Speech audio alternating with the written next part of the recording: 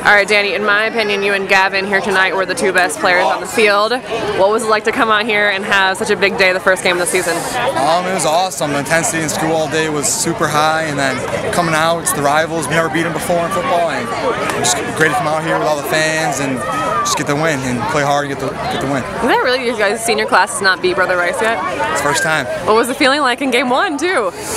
Game one and two. So game one was freshman year. We got blown out. Game two was last year at Soldier Field, and you know what happened last year. And then this year, just a great feeling to finally get the win. Marist defense, no secret, was going to be very good. You guys maybe even stepped up and performed better than even I expected tonight.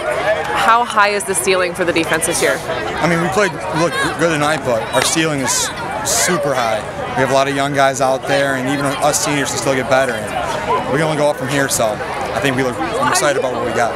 And you kind of did everything tonight. What was the play that stuck out the most to you? I think a sack in the first quarter that caused the fumble. I feel like that changed the momentum of the game a little bit, and like safety too. Like just all the plays are big plays in a game like this. So every phase of the game, right?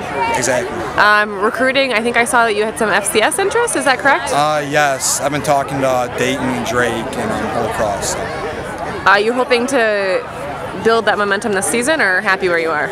Obviously the goal is always to go as high as I can, but whatever schools give me the chance to play, I'd be happy to play for them.